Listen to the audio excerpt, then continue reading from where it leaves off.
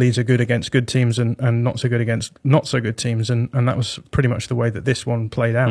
Okay. Seb, there's another sort of element to Jesse Marsch here. In his post-match interview, he was very buoyant, obviously, but he spent a lot of time emphasizing the unity of the team. He shouted "we" about 3 times to really emphasize that it was a we, not an I.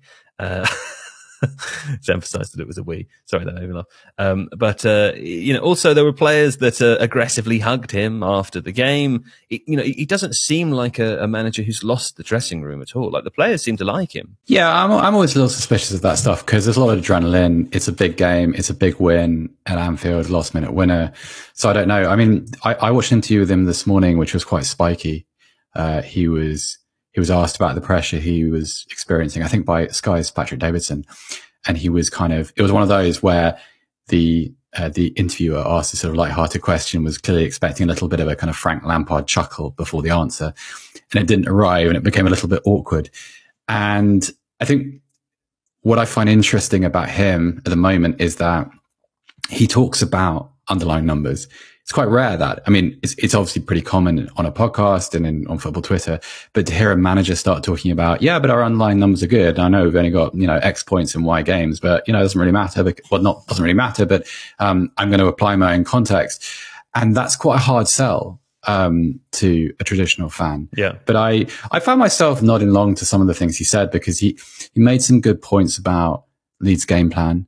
And he made some good points. He sort of made some good diagnostic points about where Liverpool's weaknesses were. And there was one moment I felt it was sort of really good coaching at the end where for the goal that won the game, Brendan Aronson presses 3 different players really, really well, within the same sort of 30-second period in the 89th minute of the game. Now, like a lot of people, we talk about pressing, you think, oh, well, that's just running and getting in someone's face and making sure that you're showing effort. Whereas in this phase, it was just really precise, actually having an effect on the ball, actually having an effect on Liverpool's exit.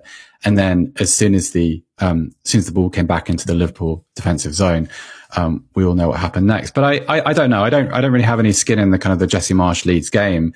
It's just that I kind of enjoy the sort of the frankness of being able to discuss things like that rather than kind of resort to the, unlucky here and, injury that and bad refereeing decision. And I get it. Like I obviously understand also that fans have an emotional response to it, but it was interesting to listen to him. Yeah, I think it's interesting that he's talking about the underlying numbers, and I'm not surprised that he's talking about those because that's pretty much the only good thing about the last few months of Leeds United, right? So, everyone who wants this to be the way that things are going to go in the future are going to have to hang on to those numbers in order to justify Jesse Marsch being there.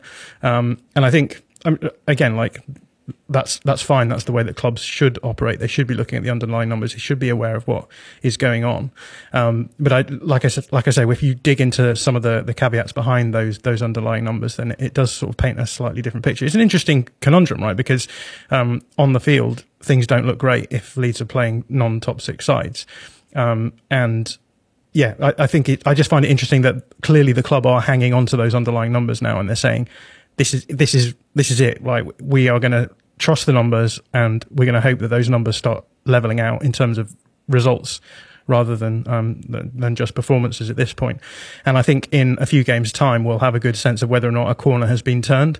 I'm not at the point where I think that corner has been turned because this very much fits my narrative. And my narrative is that we will be good against good sides.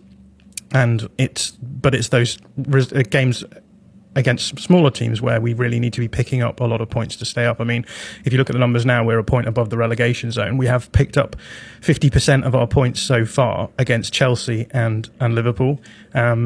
And I just don't think that's a particularly sustainable way of getting points in the Premier League. So I still think there's a lot of work to do. But yeah, interesting to hear that the club are hanging on to those underlying numbers. Here's the thought, though. If you were to beat every Big Six team, both home and away, that would be 38 points, wouldn't it? Or 36. That's historically, that's enough to stay up. So if you lost to everyone else, Leeds, and you just beat the top 6, home and away, that would be fine. But Seb, go ahead. Well, no, it's quite an interesting problem to have because if you're good against top 6 sides, for a side like Leeds at the moment, those are the games when you're going to be televised, and those are the games which are going to attract the biggest neutral audience.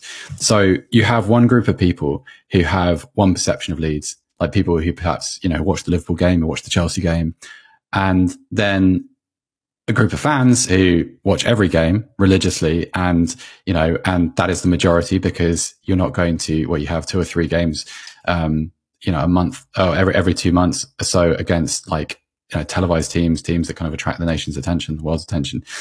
And then you struggle through and try and preach about, underlying numbers this and in game state that. It's a very difficult argument to win in that way. And, it's just a kind of a modern footballism. I'm in that kind of modern football ranty mood today. Sorry. Yeah. No, I like it. I like it. If you like this video, please consider subscribing to the channel. The Athletic is home to some of the world's best sports journalists, including David Ornstein, Daniel Taylor, Ollie Kay, Amy Lawrence and Rafa Honigstein. There are journalists dedicated to each Premier League team, so every fan gets the coverage they deserve, not just the big clubs. And you can try it for free now for 30 days. See the link in the description.